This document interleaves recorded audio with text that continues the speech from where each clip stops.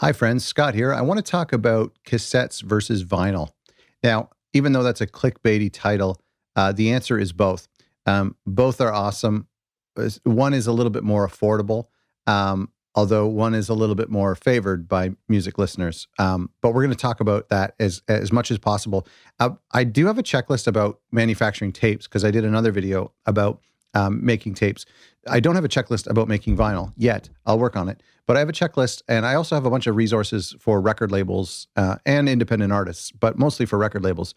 Go to otherrecordlabels.com for all of our resources there. Our tape checklist on how to make tapes is otherrecordlabels.com/tapes. Okay, I want to talk to you about cassettes versus vinyl. This is my record. It's the only one that I could find that I had a tape and a vinyl of the same thing. So I'm not self-promoting here, but sure, maybe I am. At the same time, I do have some like 80s records that I could have used, but I'm going to use my own here because I made both of these. So let's talk about the pros and cons of both, and I'm going to talk about the cost to manufacture first off. If you do a high run of both, then you can get your costs down. I mean, it's actually going to cost you more, but your cost per unit comes down the more you do. The reason being is because there are some actual fixed costs. So, for example, when you make a pad stamper for your cassette tape, which basically stamps the information on the front of the tape, you pay for that once. And then same thing with vinyl. Your stampers for making the actual vinyl is something you pay for once. And then your per unit cost is much lower. And so if you were to do 100 records, your cost, something like this, would be probably $15 each. Whereas if you were to do 200 or 300, is kind of the sweet spot, you could get it much lower, down to like $8 or $9 each. And then you have more chance of making a profit. You just have to sell them all. Same thing with tapes. If you're closer to 50 tapes, then you can make more chance of making a profit. Tapes can cost you upwards of $10 each if you only did like 10 or 20. So that's just not a great number. If you're doing 50 or even 100 tapes, then you can get them down to $2 or $3. And then when you sell them to fans for $7, $8, or $9, then you're definitely going to make a profit. And so you kind of have to commit to selling them so that you can commit to a higher number. Same with vinyl. If you're doing 100 or 200 units, 100 is tough. But if you're doing 200 units, then you're getting your price down to $10 or $11. And if you're selling them for 20, then a much greater chance of breaking even. Shipping is something I also want to talk about. It's very tough to ship vinyl. You actually have to get a cardboard sleeve, which I didn't bring one up here. I'm a dummy. I have a box of them in the basement. They cost about $1 each, and you have to buy them in quantities of 100 unless you can split with another label or another artist. But these boxes end up costing... Now, in America, you have something called media mail, and you can ship these quite inexpensively, like $3 to $5.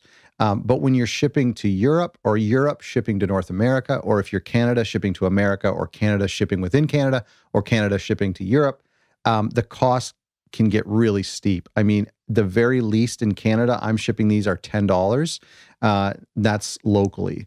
So when you get much further or internationally, then it's closer to $15. In fact, it actually cost me one time $40 to ship to Switzerland, I think. That was crazy. So overseas shipping is really tough. Sometimes you actually put them on a boat, and it takes like 6 to 8 weeks or more to ship. Shipping vinyl is really tough. You also have to put them in these boxes. It's nice if you include some freebies in there. And it takes a long time to get there, and you hope that the record isn't damaged. I know that shipping domestically in America is a lot easier, but it's still something to consider. Shipping vinyl is really tough. If you're on tour, it's great. You can sell it or sell them locally in shops or through a distribution network. Great. But shipping them is tough. Shipping cassettes, much easier. Again, I forgot I have like these pink envelopes, padded envelopes from Amazon. Very inexpensive.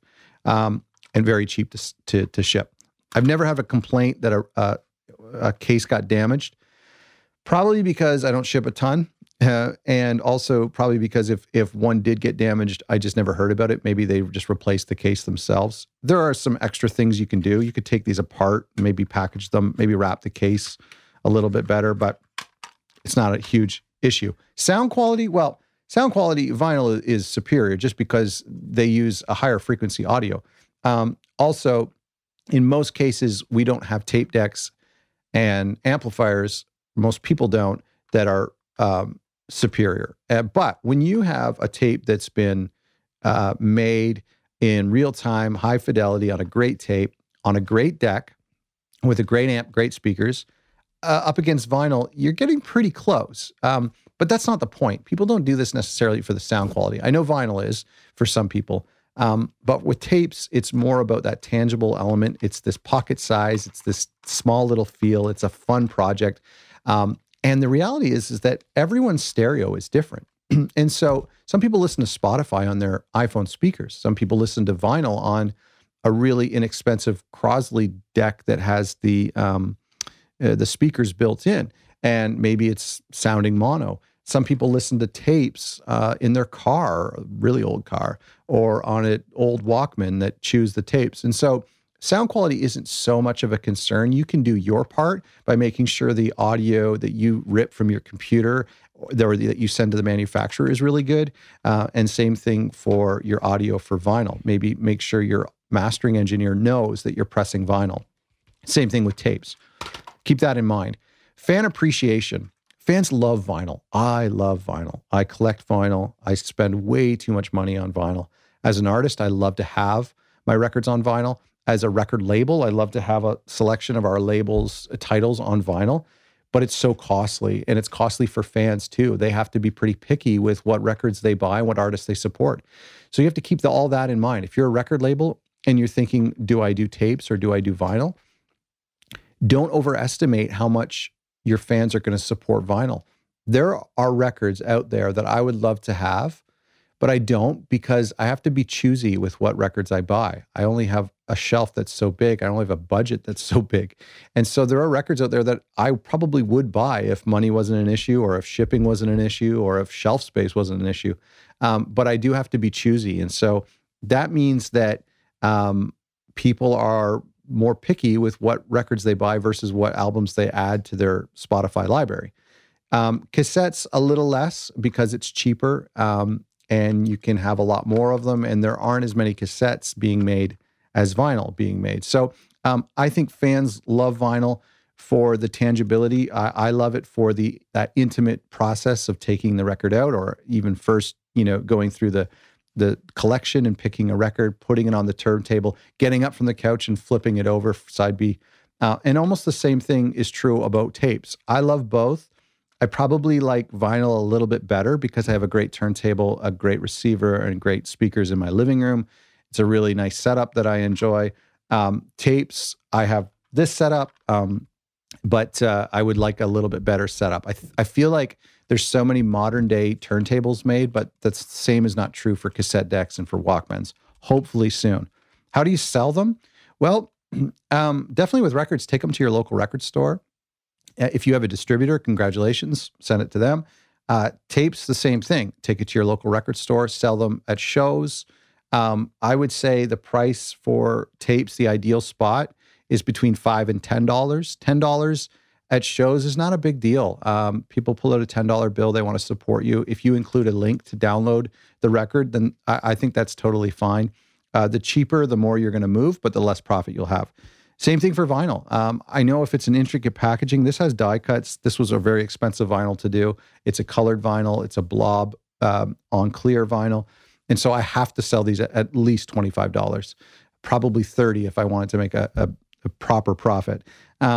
But if you can sell a record for $18 or $20, then you're just going to sell a lot more. People will be a lot more willing to whip out their credit card in stores, or a $20 bill at shows. So you can also sell them on Bandcamp. That's a huge home for selling tapes and vinyl. I hope you found that helpful. Go to otherrecordlabels.com for all our resources for independent record labels and for independent artists.